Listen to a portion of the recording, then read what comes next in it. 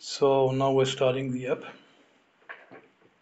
All the content which we will see in a bit has been provided by a web server.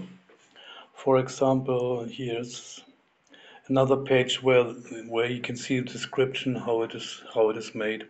So you design the pages with a no-code designer, and then you can publish all the files with a local web server. Like I used Python for this purpose. So and all the apps are downloaded dynamically. So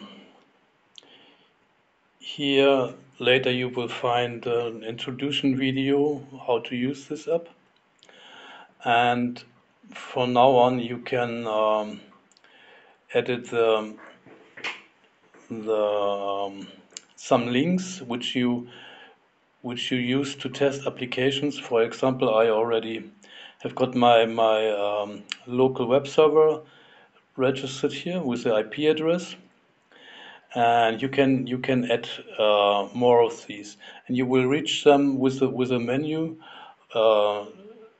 like test in this case, and then a complete new app will be loaded. So the other app will be unloaded, so to say, and the new app will be displayed. So this is the environment how you can test your newly created app.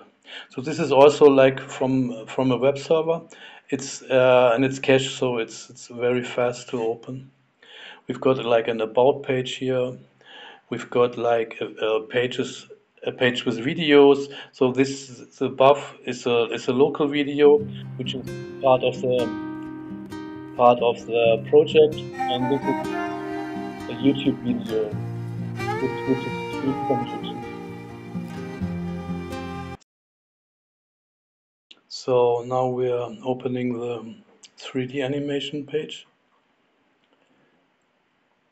and there are some 3D objects are loaded and animated here. So you can have a look around. It's like let's see it as a video which is running a 3D model. And we can use this later for tutorials, for example.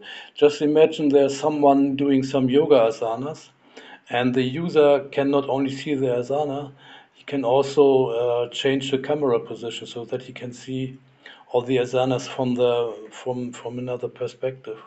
Also, this could be useful for karate movies where you can just zoom in, zoom out, and turn the camera so you can see for example, a karate kata. You can see from each angle, and so you can learn the techniques better. And also there can be some buttons for like turning the environment, and to start the movie, and to rewind the movie and so on. Yeah, that's it for now. Thanks for watching.